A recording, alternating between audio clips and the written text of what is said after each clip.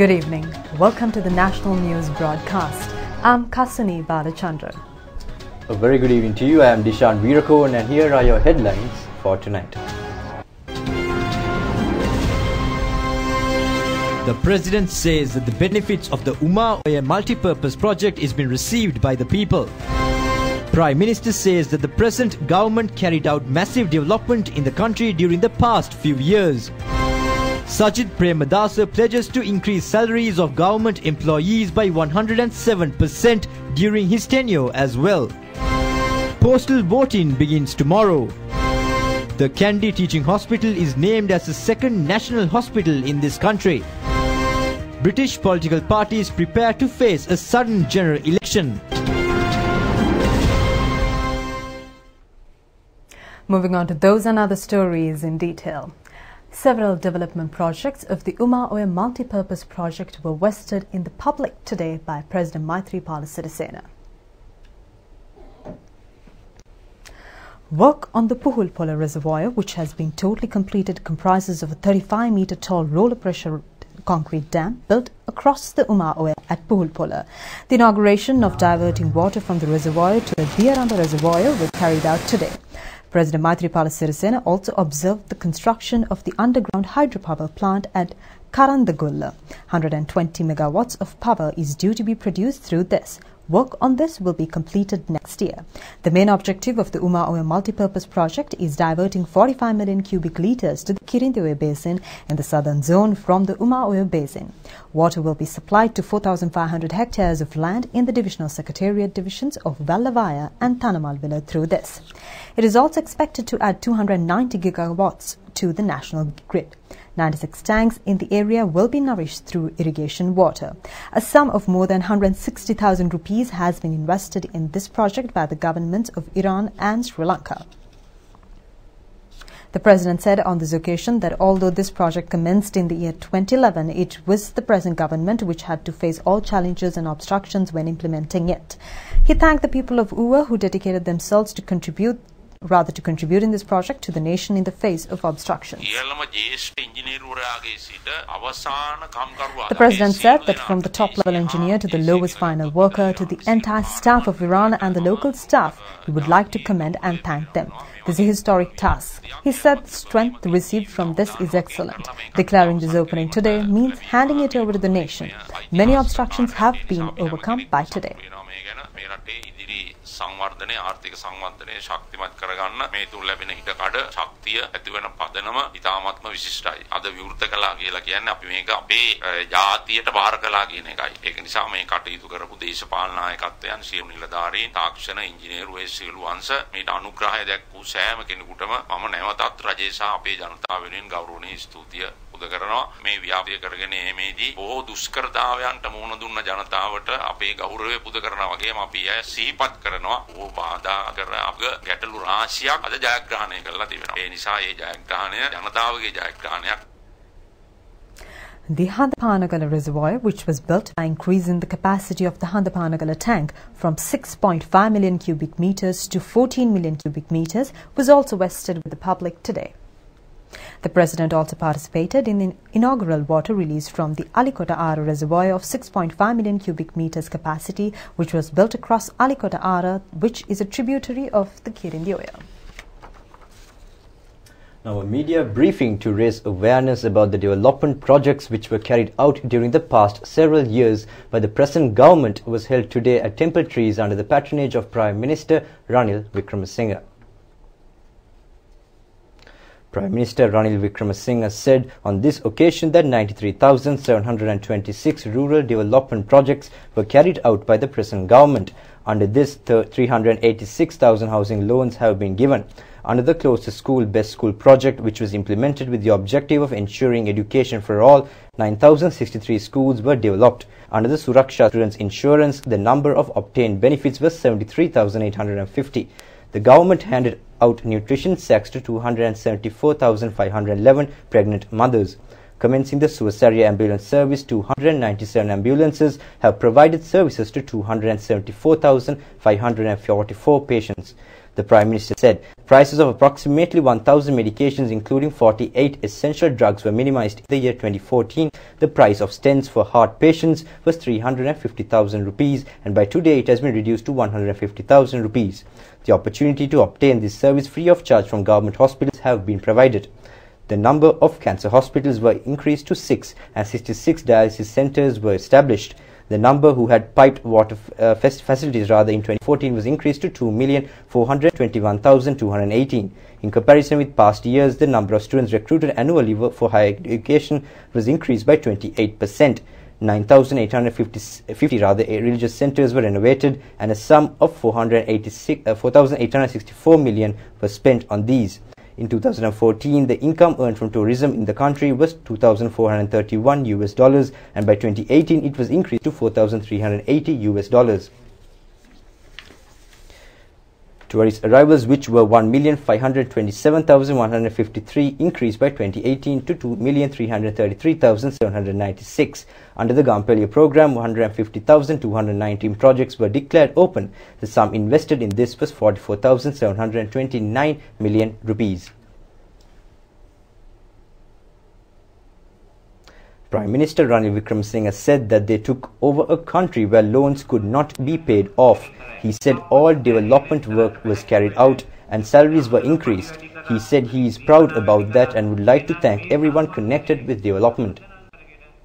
A group including parliamentarians and ministers as well as various professions were present on this occasion.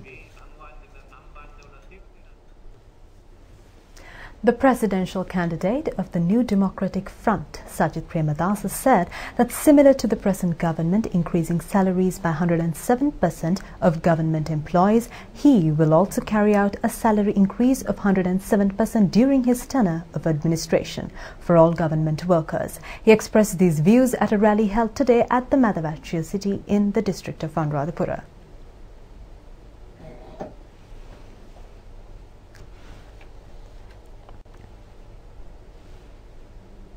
Sajid Premadasa received a warm welcome from area residents when he arrived to participate in the rally.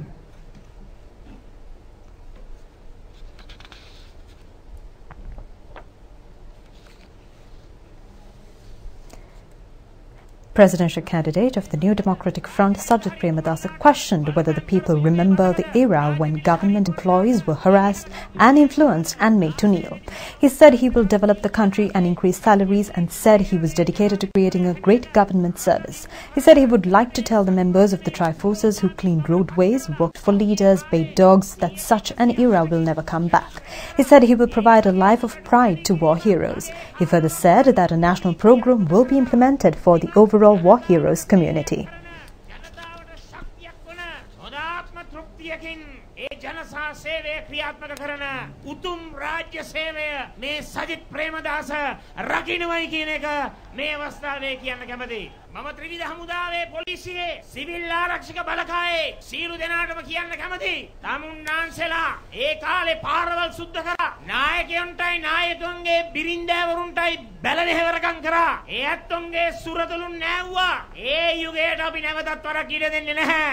අභිමානවත් ජන ජීවිතයක් රණවිරු ප්‍රජාවට අපි ලබා දෙනවාමයි කියන එක මේ අවස්ථාවේ ප්‍රකාශ කරනවා. සිවිල් ආරක්ෂක ශාස්ත්‍රයේ ගමේ ඉන්න නිලධාරීන් අගනුවර රාජකාරී වලට යොමු කරන යුගයේ මම නතර කරනවා. ඒ විතරක් නෙමෙයි සමස්ත රණවිරු පරපුර වෙනුවෙන් දැනට සේවයේ නිරත වී සිටින විශ්‍රාම ගොස් සිටින ජීවිත අහිමි කරගත් රණවිරු පවුල් තමන්ගේ ශරීරයේ ඉන්ද්‍රියන් රටදෑ වෙනුවෙන් පූජා කරපු රණවිරු පවුල් සජිත් ප්‍රේමදාස ඒ සියලු දෙනාගේම සුබ සාධනය වෙනුවෙන් නව ජාතික වැඩසටහනක් ක්‍රියාත්මක කරනවා.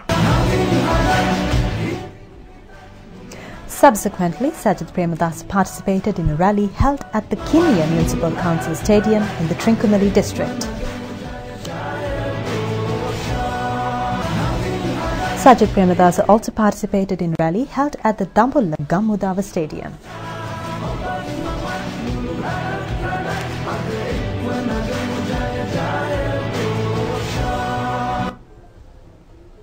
Another rally to ensure the victory of Sajid Premadasa was held in the Minuangula town today. Prime Minister Ranil Wickremesinghe also participated. Minuangula electorate organizer of the Sri Lanka Freedom Party, Ruwan Ranatunga, joins Sajid Premadasa to support him. Now, postal voting of the presidential election will be held tomorrow and day after. Chairman of the Election Commission, Mahinda Deshapriya, informed the media about how voters should use their franchise. This was at the Election Commission office situated in Rajagiriya. Chairman of the Election Commission, Mahinda Deshapriya, said that the vote should be denoted by writing number 1 inside the box in front of the preferred candidate. This is mentioned in the Presidential Election Act. Additionally, the voter can add their second and third votes for one or two other candidates if they prefer. To add these votes, the voter should write number 2 in front of their second preferred candidate's name and number 3 in front of the third preferred candidate. On this occasion, nothing more than the numbers 1, 2 and 3 or a symbol should not be marked. If only a vote for one candidate is given, the number 1 can be marked. If a voter has marked his vote with a traditional X, the relevant ballot paper too would be considered a valid vote.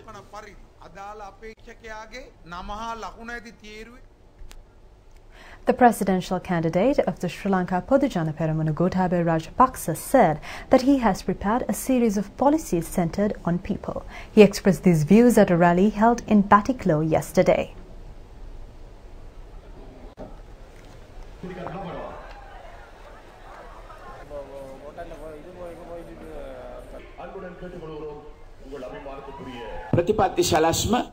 The presidential candidate of the Sri Lanka Podujana Peramuna Gotabaya Rajapaksa said that his election manifesto is centered on people. He said they have presented policies for drinking water projects to improve health services as well as education and the living standards of rural people. He said he is asking people of these areas to trust in him regarding security, improvement and development. He also said that he carried out all responsibilities properly. He said that he will fulfill promises made today in the same way. ප්‍රතිපත්ති විශේෂයෙන්ම අපි අපේ සැලැස්ම ඉදිරිපත් කළ තිබෙනවා. ඔබගේ ආරක්ෂාව, ඔබගේ දියුණුව ගැන විශේෂයෙන්ම මම ගැන මේ ප්‍රදේශවල සංවර්ධනය පිළිබඳව මා ගැන විශ්වාසය තියන්නට ඉල්ලා සිටිනවා. මා සෑම විටම මට බාර දුන්නු සෑම වගකීමක්ම ඉටු කරා. ඒ වගේම මම පොරොන්දු දේවල් සියල්ලක්ම ඒ අයුරින් ඉටු කරා. මම අද ඔබට පොරොන්දු වෙන දේවලුත් ඒ වගේම ඉෂ්ට කරනවා. Another rally was organized in Nampara yesterday by the Sri Lanka Podujana Peramuna. The presidential candidate of the Sri Lanka Podujana Peramuna Gotabaya Rajapaksa said that priority has been given to agriculture in the election manifesto. He also said that a decision has been made to cut off farmers' loans. He said that he proposes to introduce technology so that they will be able to earn a bigger income at a lesser cost. Now, the presidential candidate of the Jatika Janabala campaign, Anura Kumara Disanayake, said that if a country is to be developed, supremacy of the law and justice should be established. He said that he is ready to implement it to the letter in this country. Anura Kumara Disanayake expressed these views at a rally held in Polonnaruwa yesterday. The presidential candidate of the Jatika Janabala campaign, Anura Kumara Disanayake, said that how many times have people gone behind leaders hoping that this country would be built. During all of those times, what happened was that hopes were dashed. These rulers have not been able to be changed. Then he said that at least as the people, they have to change. If an administration that could build the country is to be set up, he requested people to give them the power in this country. No country where the law was not followed has ever developed. He said he certifies that he will carry out that task properly.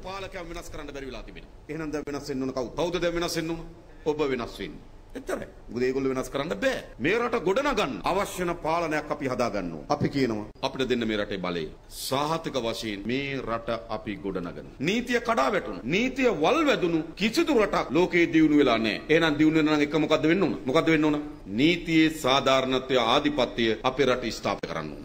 අපි ඔයගලන්ට එක සහතිකයක් දෙනවා. අපි මේ වැඩේ හරියට මේ රටේ කරනවා. Another rally organized by the Jatika Janabala campaign was held in Kinniya yesterday.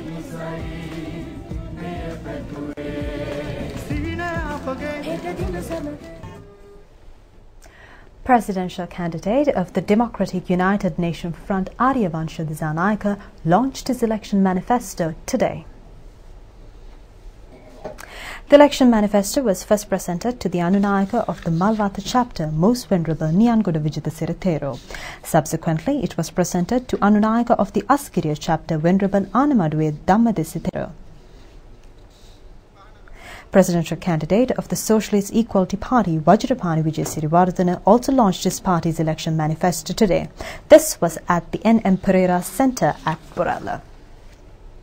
Now, Minister Ranjit Madhumandara said that steps have been taken even as of now to face disaster situations which could be faced due to the inclement weather.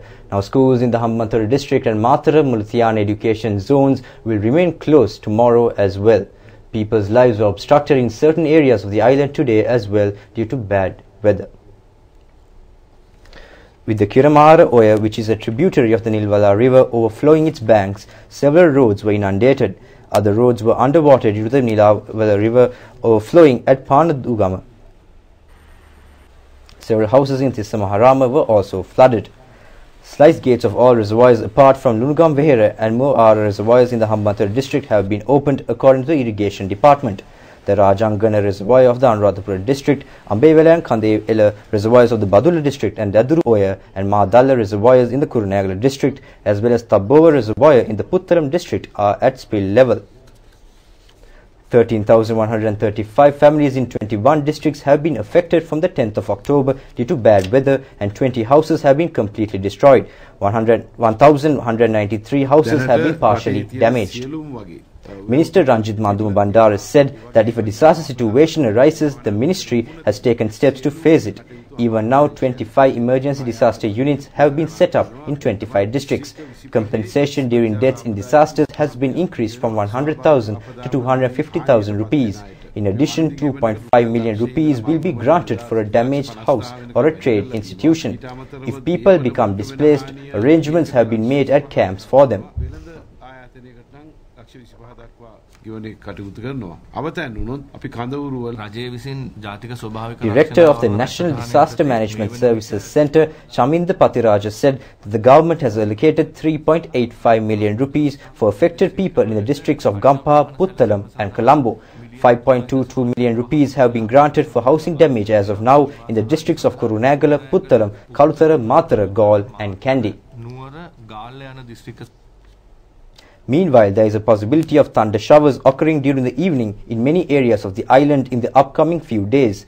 The Meteorology Department said that thunder showers could be experienced after 1 p.m. Light rains could occur in the Western Province, Puttalam, Mana and Jaffna district coastal areas during the morning hours. Somewhat heavy rainfall can be experienced in the north central, eastern, Uva, southern, Sabaragamu and central provinces and certain areas of the Vaunia, Kilinochchi and Mullaitivu districts. Temporary strong winds could occur with thunder showers. The low pressure area has now transformed into a depression and remains in the deep seas off the west of the island, and in the weather statement it is said that it is travelling away from the island further. Rain or thunder showers could occur in sea areas around the island here and there even tomorrow.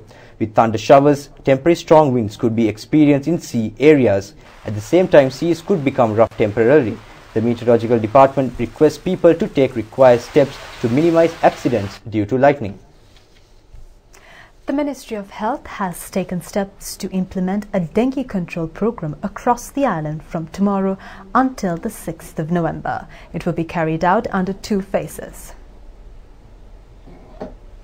The highest risk exists in the districts of Colombo, Kalutara, Kandy, Gampaha, Gaul, Matara, Puttalam, Ratnapura, Kegaul and Jaffna. Since this could spread to other districts as well, mosquito and larva control programs have been organized across the country. The direct intervention of local government institutions are expected for controlling the risk of dengue. The Ministry of Health requests all sectors to provide contributions from state and non-governmental organizations as well as from house owners. Now, the Sri Lanka Catholic Bishops' Conference said that people should be intelligent and courageous in selecting a suitable candidate who can work with concentrating with everybody while dedicating himself to sustainable development. Issuing a statement today, the conference stated this: the expectation of the conference is that the future government, including the President, will manage natural resources on behalf of religious freedom, national security and economic development and prepare national policies. Strong steps should be taken to eradicate corruption and irregularities. The Sri Lanka Catholic Bishops' Conference requests all Christians and voters in Sri Lanka to vote, considering it is a great democratic right at the upcoming election. In the statement issued, it is said that their wish is that the new president and the government which will be elected will guide the country and the people towards actual development. The largest lottery winning generated up to now in the island was won. It was presented by the Development Lottery Board, Kotipati Kapruka. The winning, which exceeded 140 million, was won by a ticket sold in Gudakavela. This is the 12th millionaire awarded this year by the Development Lottery Board. The chairman of the DLP, Sena Surya Peruma, said that by generating the highest number of millionaires within this year, it has been possible to increase the market by 7%.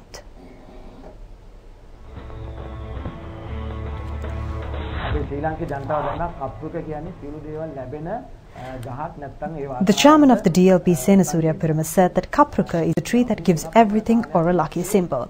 The winnings were collected for about 3 years, and he said they were able to generate the biggest lottery ticket winner in the country. The significance of this, he said, is that this is the largest winning in history of a lottery.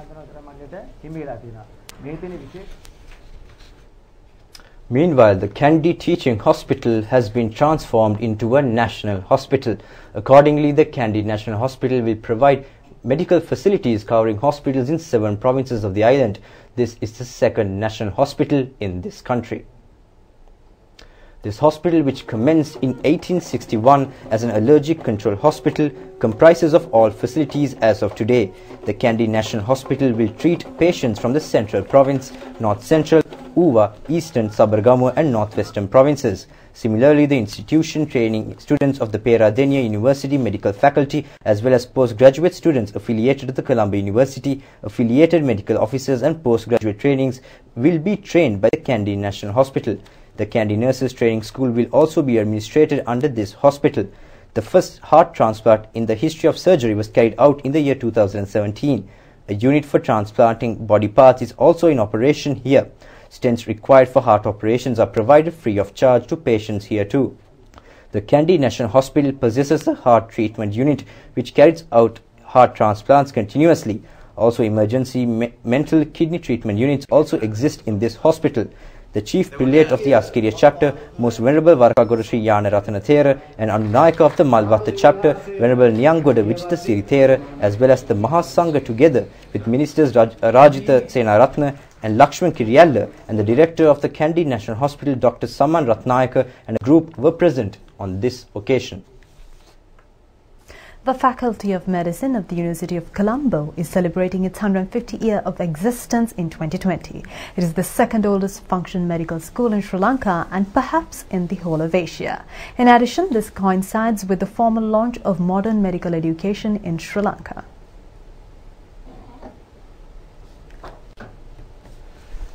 A key event will be an international medical congress named as the Colombo Medical Congress to be held from the 12th to 15th February 2020. The theme chose is Medicine in Sri Lanka, the Legacy and the Future. This will be followed by a massive public exhibition named Medivision from the 30th March to 5th April 2020. The Congress has already attracted many alumni from all over the world to contribute academically and to inspire the future generations of doctors and medical students. Several eminent local and international speakers have agreed to attend the historic occasion. The Colombo Medical Congress will be complemented by presentation of free papers and poster presentations by researchers and panel discussions by experts. A medical quiz with participation by several overseas universities will also be conducted. A book launch of publications by the staff and other events are also on the agenda. Now, taking a look at the stock update for today, the All Shares Price Index closed at 5,957.27 points, dropping by 6.98 points, and the S&P SL20 Index closed at 2,950.33 points, also dropping by 1.06 points at the end of trading in the Colombo Stock Exchange today. Turnover was over 651 million rupees. Now, here is a summary of market details of the Colombo Stock Exchange today.